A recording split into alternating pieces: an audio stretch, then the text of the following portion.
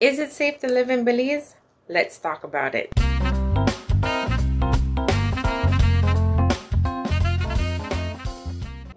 Hi guys, my name is Tiffany Swift and I'm a real estate agent with RE/MAX in Santa Elena, Belize. I have lived in Belize my entire life. I was born and raised in Santa Elena, which is the twin town to San Ignacio. I still live here as well. I have a young child and we go out for walks in the evening and I feel very safe. I can go to town, go to the bank, go to shopping, and I don't feel threatened.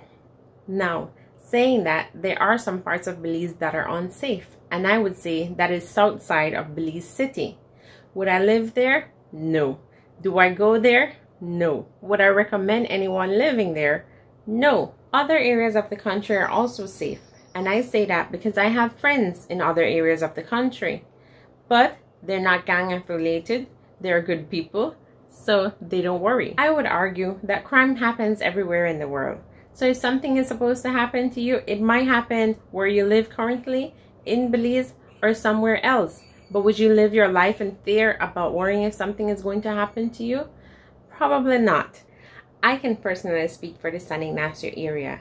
I live here, I work here, I'm raising my family here, and I feel very safe living here.